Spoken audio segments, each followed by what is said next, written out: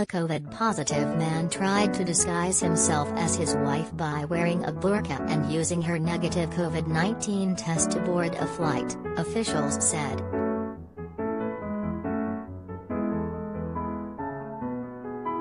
The Indonesian man was said to have been able to board a Citilink flight from Jakarta's Halim Perdanakusuma airport to return to his hometown of Ternate, Maluku.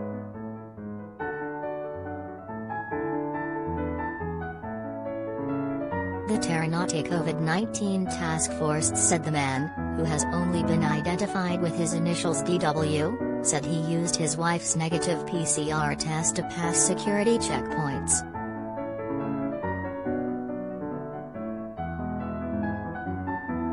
He wore his wife's burqa to conceal his identity at the airport.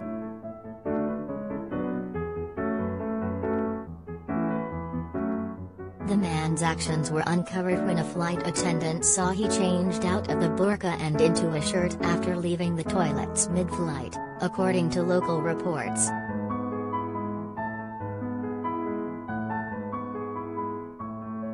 When he arrived at Ternate's Sultan Babula Airport, he was subjected to take a COVID-19 test which came out positive.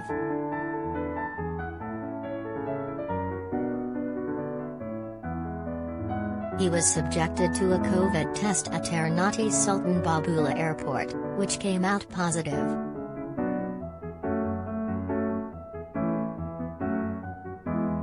The man was then taken home via ambulance to self-isolate.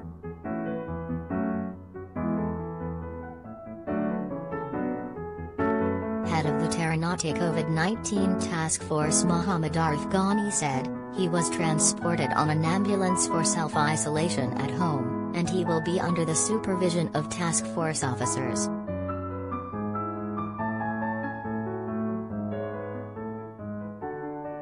It is understood that local police will look to prosecute DW once his isolation ends.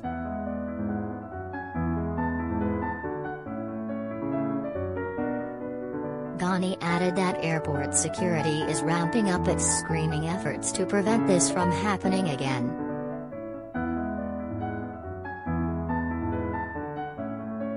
The Delta variant has wreaked havoc on Indonesia as it is quickly becoming the COVID hotspot in Asia with its rapid increase in cases.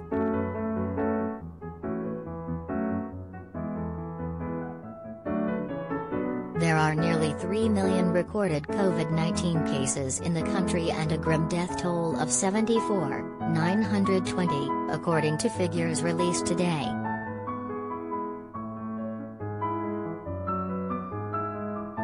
Indonesia's vaccine rollout has only been able to fully vaccinate about 6% of the population.